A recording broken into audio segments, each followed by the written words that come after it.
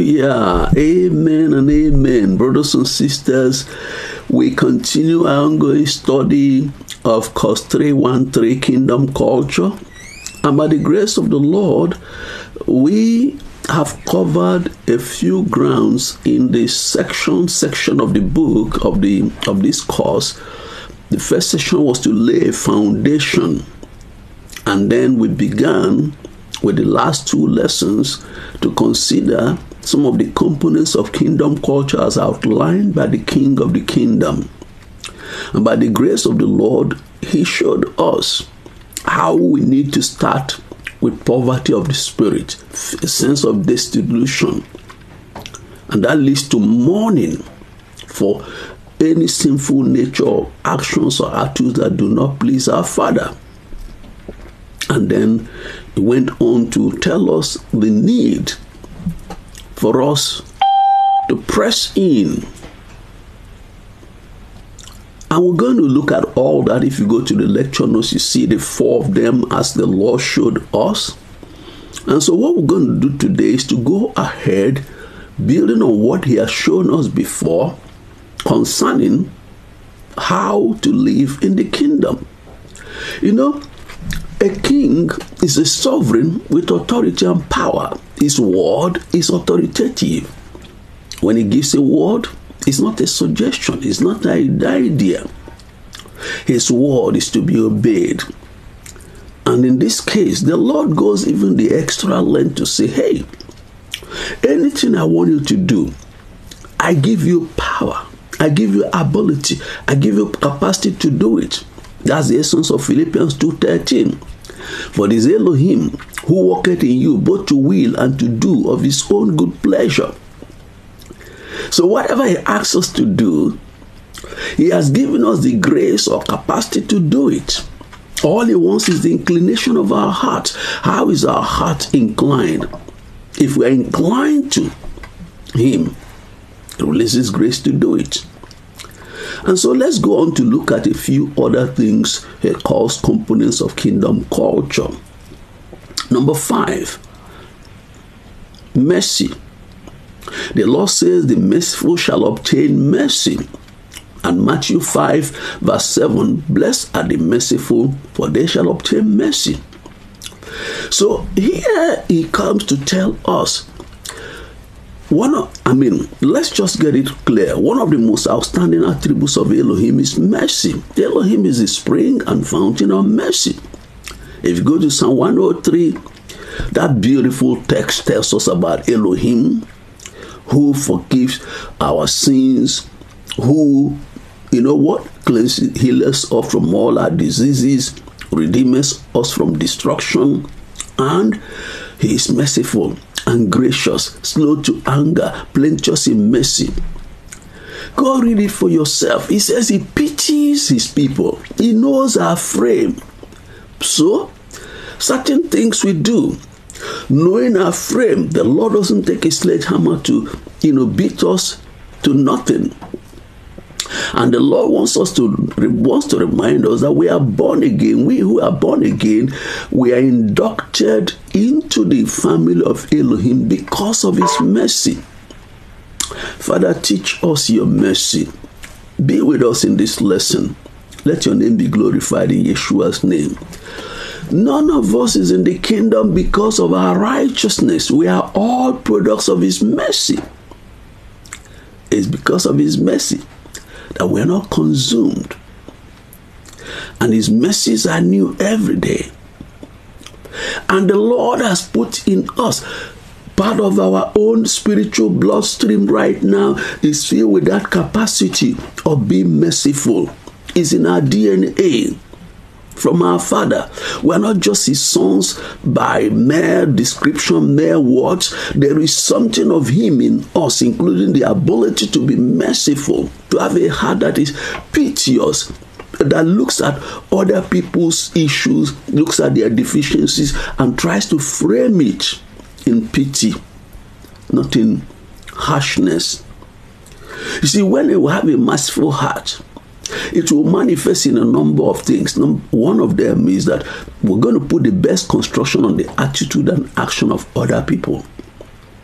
You know where they are coming from. It enables you not to badmouth.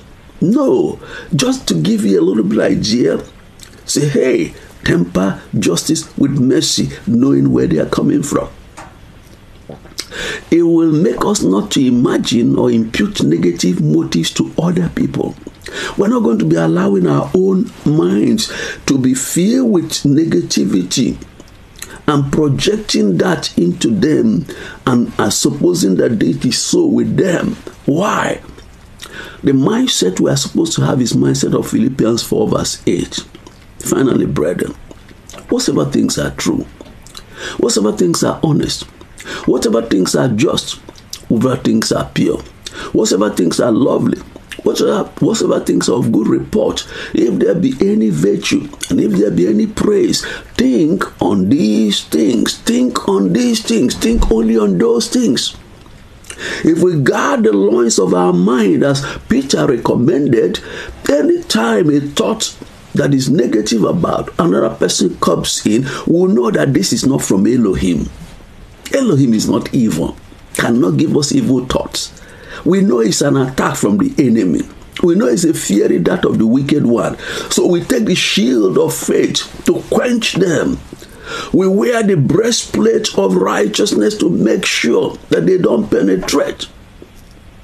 Brothers and sisters, it will make us to rather see the best in other people. Even when they say or act in negative ways, our first instinct is to count them forgiven. That is what it means to forgive forward. 1 Peter 4:8. Above all things, have fervent charity, red hot charity amongst yourself, for charity shall cover the multitude of sins. This attitude makes us to forgive people before they even sin against us and not to hold it. Brothers and sisters, this is something that represents Elohim. We live in a world where people are harsh, judgmental, where people want to squash, destroy, and the Lord is saying, I want my own to live on the road less traveled, to walk on the opposite road, the road of mercy. And the promise, those who are merciful will obtain mercy. They will obtain mercy from Elohim. Anything that happens to them, they cry to Elohim, He have mercy upon them, He forgive them. And in their dealings with other people, whether saved or unsaved, mercy will be exalted above their failings. James 2 says, for he shall have judgment without mercy, that showeth no mercy, and mercy rejoiceth against judgment. It's so important to understand. If you are merciful, you pity. If you are merciful, you seek to put the best contrition on other people. If you are merciful, you cover their failings with your love. If you are merciful, the Lord says, mercy will come back to you. You obtain mercy. No one will be permitted to deal harshly with you, including the pharaohs. Nobody. Because it's a spiritual principle. The Lord is calling us to rediscover the power of mercy, to covet it and to grow in it, and to be merciful. And that will make us stop all the harsh, judgmental attitude towards one another in the household of faith.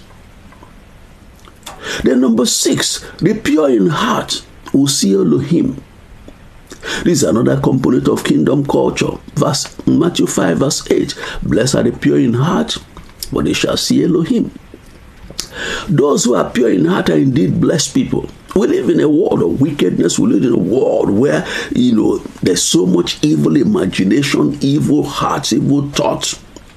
Why? The heart of humans is generally impure and is the spring and source of all evil thoughts, all evil attitudes, all evil actions, because the heart is the heart of the matter. So in Matthew 12:24, he says, O generation of vipers, how can ye, being evil, speak good things? For out of the abundance of the heart the mouth speaketh. A good man out of the good treasure of his heart bringeth forth good things. An evil man out of the evil treasure bringeth forth evil things. And Matthew 15, that theme is also repeated in verse 18. But those things which proceed out of the mouth, they come forth from the heart. They defile the man, for out of the heart proceeded evil thoughts, murders, adulteries, fornications, thefts, false witness, blasphemies. These are the things which defile a man, but to eat with unwashing hands defile not a man. Natural man is filled with negativity so much.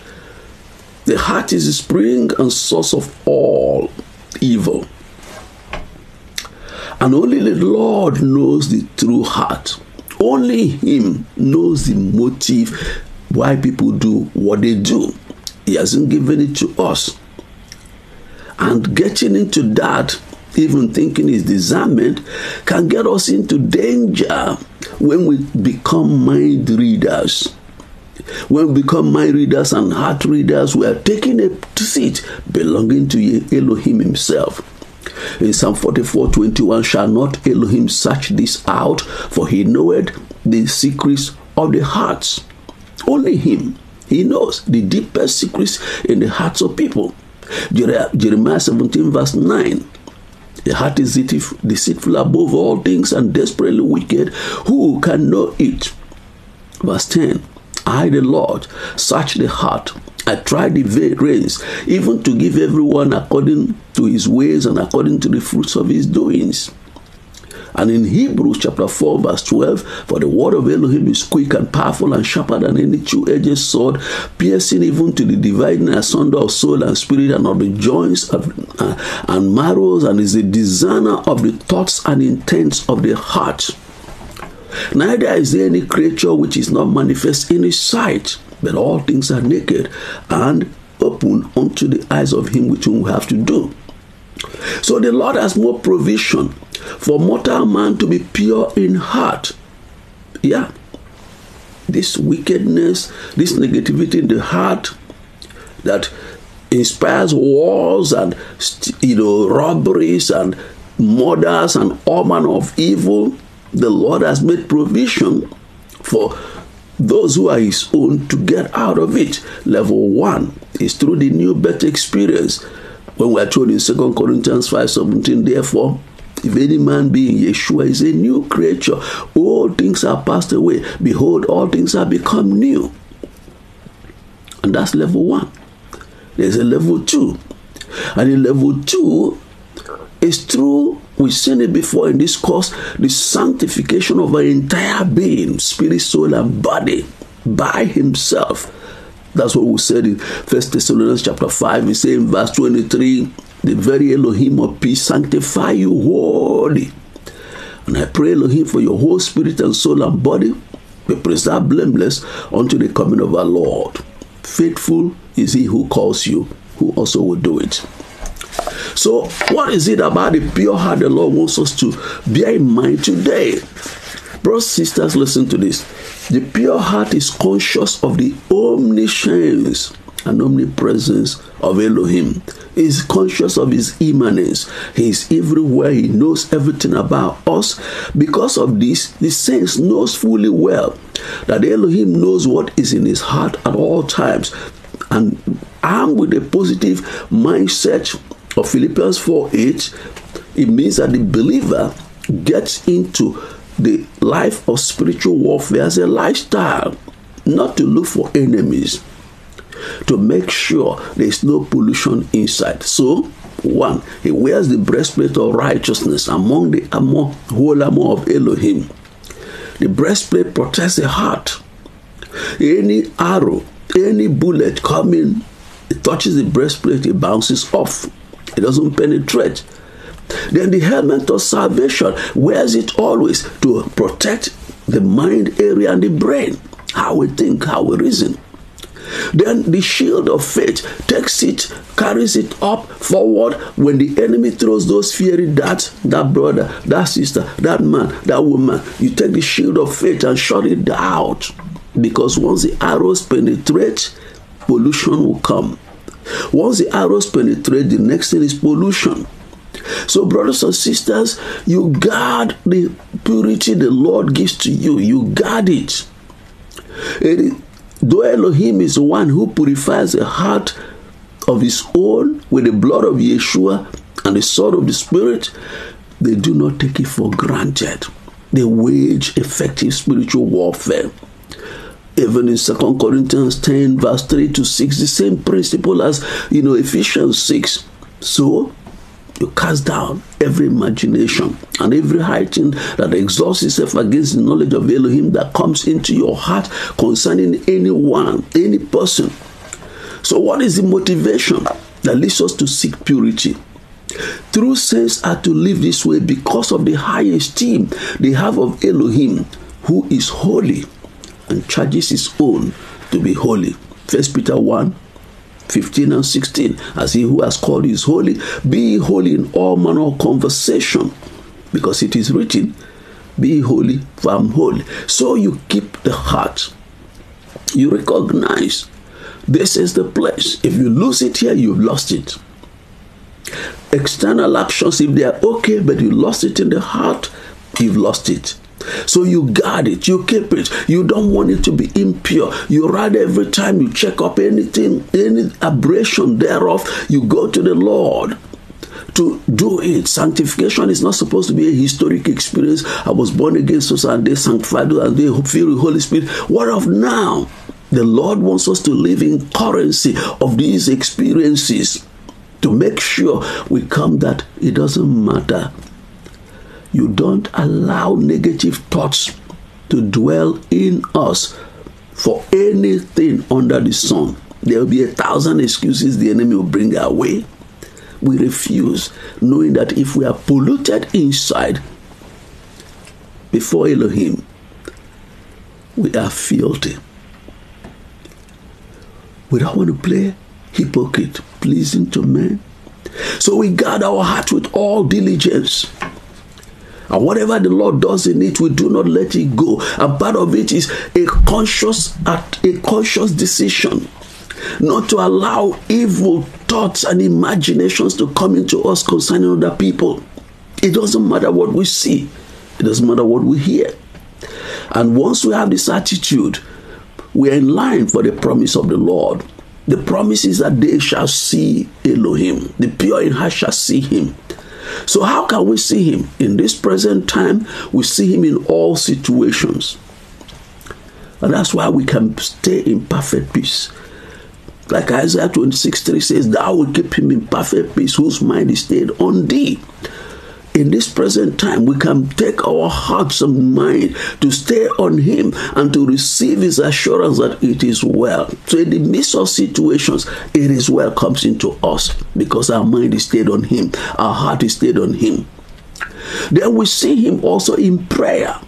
Because when you communicate in prayer, it's your heart, our heart the Lord is looking for. And therefore, we make sure at all times our heart is wrapped up around him. We take trips to the heavenly realm. We report for duty before our King. What are we going to do? We are not asking for his permission to force him to do what we want. No, our heartbeat is Matthew 6:10, thy kingdom come, thy will be done on earth as it is done in heaven. So we are basically saying, hey Lord, I want to be a midwife of your will. I want to pray your will. I want to stay on your will. Not my will, but yours, O Elohim. So we see him in prayer. Men and brethren, there is also a dimension of seeing him which is in the world to come. So how does it happen? If we are alive, the time of the trumpet, we are raptured up. If we finish our pilgrimage and go to rest in him, you know what? On the day of the trumpet sound, we participate in the first resurrection. Then number two, we participate in the great, the judgment seat of Yeshua, where we go for assessment of how we did what he asked us to do. 3, we enjoy the pleasures of heaven for a season. About 7 years of seeing the glories of heaven. Number 4, the marriage supper of the Lamb, where the whole body, the church, is that spiritual banquet, the marriage feast between Yeshua and his body. We participate in it in Revelation 19. 5, we return with Yeshua to come to vanquish the armies of the Antichrist who are gathered to destroy Israel at the battle of Armageddon. 6, when Satan is bound for 1,000 years, we're going to rule and reign with Yeshua as co-heirs over the earth realm for 1,000 years. 7, endless eternity with our Father, as we're told in the book of Revelation, chapter 22, and Revelation chapter 21. Men and brethren, Revelation 21 says, when the new heavens and earth, you say, verse 3, Revelation 21 verse 3, I heard a great voice out of heaven saying, behold, the tabernacle of Elohim is with men, and he will dwell with them, and they shall be his people, and Elohim himself shall be with them, and be their Elohim. He will wipe away tears from their eyes. There shall be no more death, neither any more sorrow, nor crying, neither shall there be any more pain, for the former things are passed away. Endless eternity with Elohim. Seek is profitable. To walk with a pure heart. It's profitable in this world. It's profitable in the world to come. And the Lord said, this is the culture of my kingdom. My kingdom is opposite to the world. The world gets by striving, struggling, pulling down, downgrading, downbeating, speaking evil, imagining evil, and all strife and confusion. He said, mine is a different way of life. Let's take the last one for today. Number 7, the peacemakers will be called the children of Elohim. He said in Matthew 5:9, blessed are the peacemakers, for they shall be called the children of Elohim. So here, peacemakers. What about peacemaking? Number 1, peacemaking between us and Elohim. As human beings, if you are not yet in the kingdom, you need to have peace made between you and Elohim. And for those who have come into the kingdom, the Lord commits to us the ministry of reconciliation, being instruments of making peace between him and his children that are lost. Be people who will reach out, who will invest our time, invest skills, invest whatever he puts in us as instruments of looking for others who are yet outside, bringing them near, and those who are saved, discipling them so that they and their Savior are on the same page and they are following him. They are not just believing on him, they're following him. And in that case, peace is made between them and him. And brothers and sisters, making peace also between humans and humans who have issues. It could be among believers, like Paul did with Onesimus and Philemon. Being one, the Lord uses to bring people together, patch up relationships. You see, we live in a world where everybody is taking advantage of every situation. Everybody take advantage of any rift between people. He goes in to make the rift bigger so that he can now have a portion that he wants. Let's say, no, not us. We are people who make peace. First, peace with us and Elohim. 2, peace with people and Elohim. Then 3, peace with people. People make peace, live in peace. Peace is one of the fruit of the Spirit.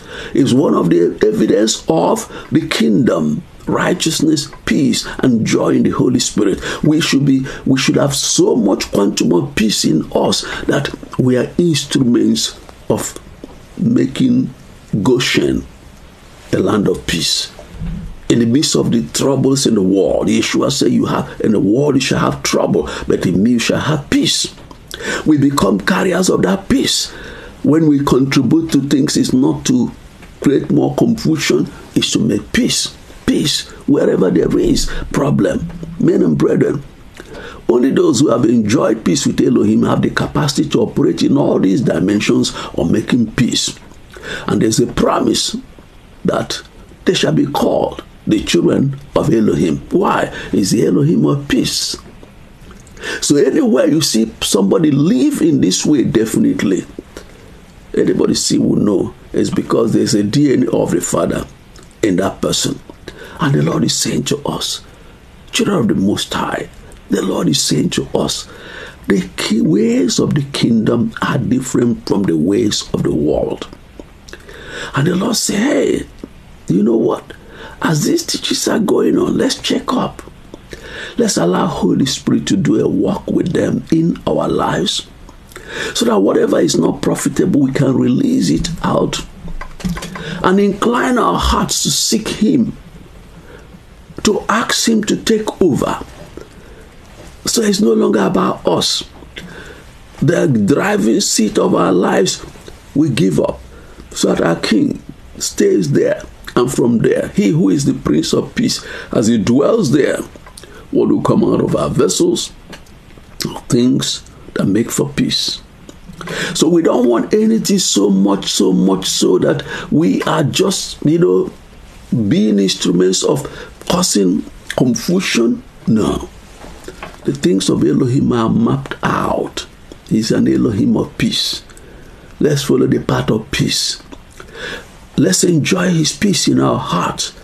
If there's no peace in the heart, if there's no peace in the mind, there's something. There's a controversy that we have with him without our knowing it. Or the Lord is trying to draw attention. And the Lord says, give me an opportunity to take you through and imbibe in you the culture of my kingdom that is different from that of the kingdoms of this world. And with these things, brothers and sisters, we come to the end of this for today.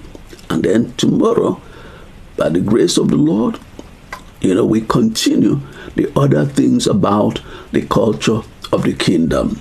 So by way of assignment, tell us what the Lord ministered to you about the fifth component of kingdom culture here, which is today, he said to us, mercy. What did you receive from this? Don't just quote us. What did you receive? Blessed are the merciful, for they shall obtain mercy. Number 2, what do you receive of the purity in heart? Blessed are the pure in heart, for they shall see Elohim. What did you receive? And then number 3, what we just discussed about peace. Blessed are the peacemakers, for they shall be called the children of Elohim. What did you receive? And then number 4, what will you do with these lessons? These things the Lord is releasing. Let us pray. Gracious Father in heaven, the great I am who I am, how excellent is your name, O Lord. We come to your throne of grace now. We come asking you to have your way. Release grace for us to, Father, continue this study, understand this study. Release grace for us to take it seriously, to prayerfully ask you for your grace. And Father, also ask for grace for everyone who is in this class to share and to keep the conversation going, so that kingdom culture is what fills the atmosphere everywhere. Help us also in the Bible reading plan every day, that none of us will miss it. Do what you want to do amongst your children this year. Thank you for answering our prayer. In Yeshua Jesus' name we pray. Amen and amen.